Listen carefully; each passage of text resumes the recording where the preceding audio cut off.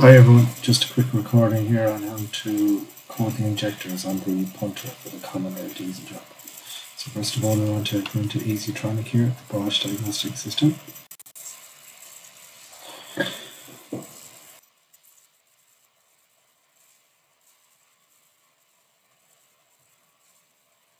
Okay, so now we're in the Easytronic software, and because we have no car selected and no vehicle selected, this diagnostic is blank here, so we need to select the vehicle first, okay? And that's done up here on the top right, which is please identify the vehicle. Okay, so we have to click that. Now, if you're lucky, the car may have been selected in the last 30 vehicles here. And we can see there the Fiat Punto has been selected, but I'll just show you the other way, just in case Fiat Punto isn't in here. It's Fiat. Yeah, Fiat.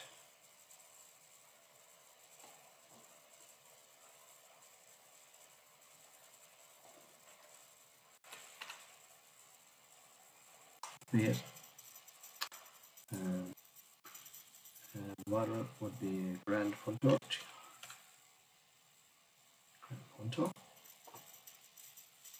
And let's see now, type of fuel would be diesel.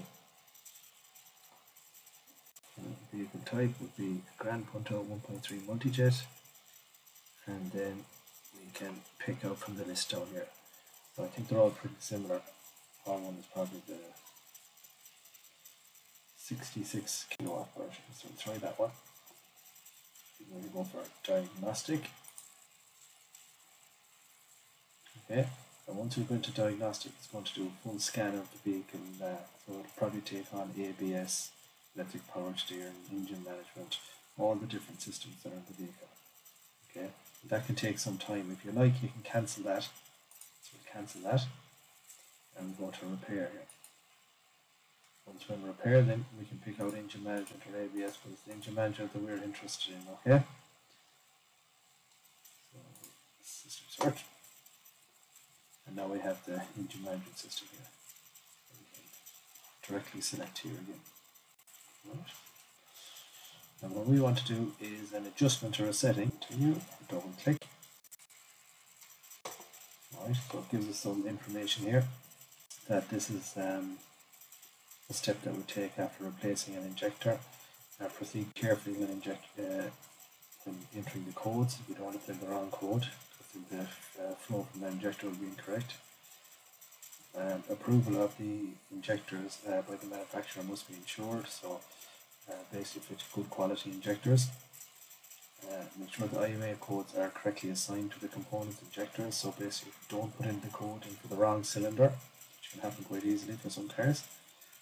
And non-compliance with these requirements may lead to changes in the emissions characteristics and damage to the components.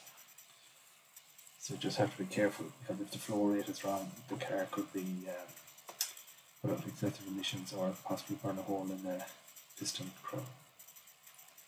Continue. Follow the instructions here. Switch the ignition off. Proceed. Maybe wait 30 seconds and then switch the ignition on again. Proceed again. So these are the current codes for the injectors. Now this is in demo mode now, that's why it's all come up in B, but our current codes should match the physical codes on the top of the injectors.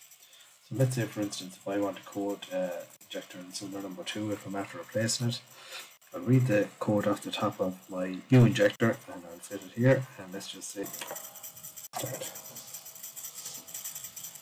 So switch the ignition off. Proceed. Wait 30 seconds, switch the ignition on. Proceed. And the injector codes have been saved. That's it.